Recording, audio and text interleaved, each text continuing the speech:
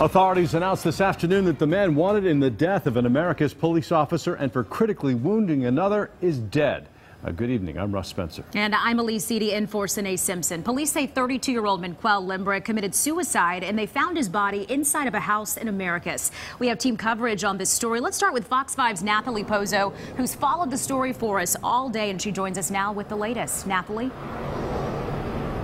Well, this is where it all went down. We're on Allen Street in Americus. You can actually see we still have law enforcement officers working the scene here at the end of Allen Street. Now, police say it was a man that called in the tip saying Lembrick was at his home, and he was able to call in when the time was right, when he had a moment when Lembrick wasn't watching. That's what led several police agencies down on this street and eventually led to this manhunt being over.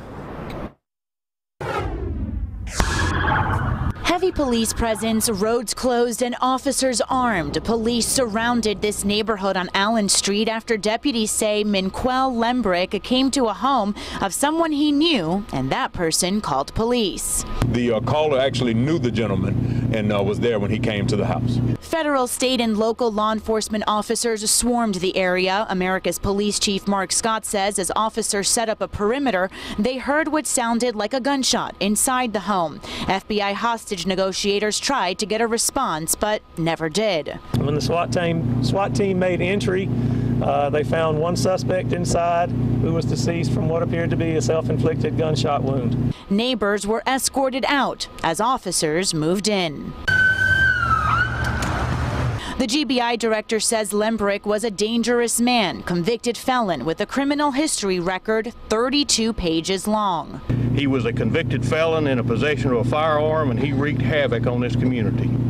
And law enforcement officers performing their duty have died and are fighting for their lives. Several local agencies contributing to the reward that went up from $20,000 to $50,000 to $70,000. Officers say the person who led police to Lembrick will be eligible for the reward. This law enforcement agency and the men and women in this community can now go forward with healing. And now police say that they do not believe Lembrick was at this home the entire time, making it very clear that the person who called in the tip was not aiding him. Now, officials say there were some comments posted on Lembrick's Facebook page. One of those included, quote, "Other life gone, not going to jail." And the last message posted on his Facebook page, "Love y'all." That's the very latest here in Americus. Nathalie Pozo, Fox 5 News. There's been a lot of posts on social media of support. It's been very clear from the beginning, from all the posts that people have been able to find on Facebook. Nick and Jody were very close friends. They've been friends since high school. They went to the police academy together. They graduated police academy together. They initially worked together. Their career paths took them in different directions. Their career paths brought them back into the same town of Americus. As you can imagine, this shooting has rocked the small town of Americus. The manhunt may be over, but the shock continues over the loss of those two officers who were very close friends for years. Today we're learning more about the relationship between the two, and many in the community knew these two young officers. Christy Hutchings with News Radio 106.7 has been in the community all day. She continues our team coverage now. Christy, what are people in America saying? I can tell you that the two officers are described as two peas in a pod. They were actually grew up together, lifelong friends, and the people here tell me that Officer Smar's sister is actually engaged to Officer Smith, who is fighting for his life, and everything that everyone has had to say about these officers is that these are two stand-up guys. Outside the public safety building is a small tribute for Officers Smar and Smith and a sign that says "Back the Blue."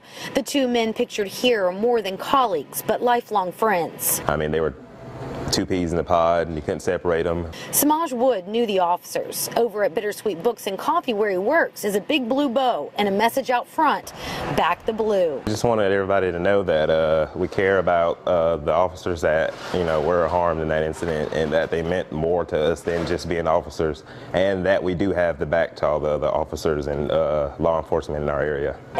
It just really gets to you. Megan Gautley works across the street at City Grill. This hits close to home for her. Her boyfriend is a police officer. My heart just broke. She says she didn't know Officer Smar, but Officer Smith often came in the restaurant. He was so full of life, and he just had the best smile, and you knew when Jody was coming because everybody would get excited.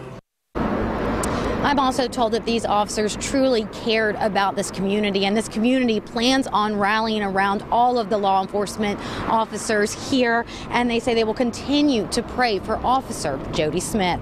Live in Americus tonight, Christy Hutchings, News Radio 106.7 for Fox 5 News. Christy, thank you. Breaking